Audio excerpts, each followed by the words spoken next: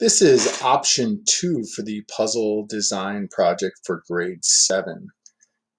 As we discussed earlier in the introductory video, you are basically going to take these 6 puzzle pieces and scale them much larger for a visually impaired child. So this is going to start out on graph paper. Hopefully, if you have graph paper, if not, it's still be able to be done on line paper.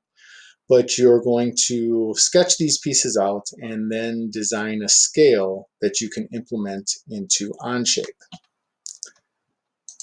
As you can see, I've done that on line paper to show that this can be done even without resources during virtual learning. And one of the things you're going to notice is I also included my scale on this.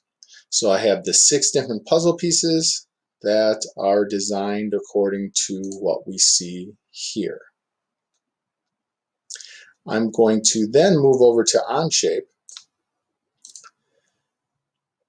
It's very important during this that you have your pieces handy, or your drawings handy as well, because that's what we're going to work off of. We're going to create these 6 pieces all in the top plane.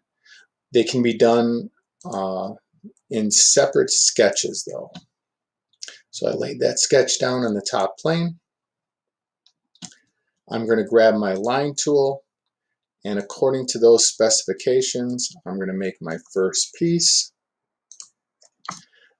You'll notice that I'm not exiting my line tool after each line. Rather, what I'm doing is clicking, entering my dimensions, and then continuing on. This allows the process to go much quicker.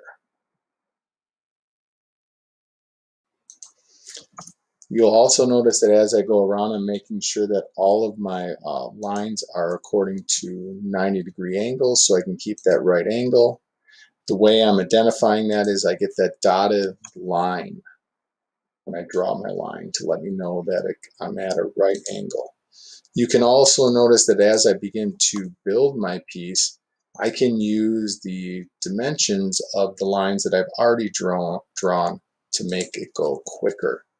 I can see that dotted line that allows me to line up those pieces. So what we can see is I've made that piece 1. I've closed that drawing because I get that light blue shading. I then can extrude my puzzle piece, again, to whatever you choose. I think 1 inch is way too large. I think 0.25 inches creates a nice piece.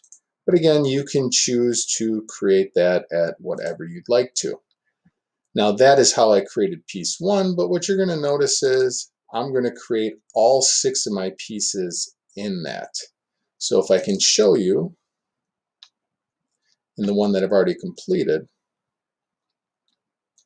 I have my 6 puzzle pieces laid out on that front plane, just like I showed on the original piece.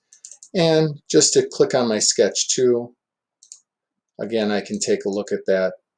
And according to that drawings that I made based off of those pictures, I just went around and made my sketch, finished my sketch, and did my extrusion. So I have all 6 pieces. In the next video, I'm going to go through the process of how we could begin to assemble those 6 pieces that we laid out on the front plane to put our puzzle together.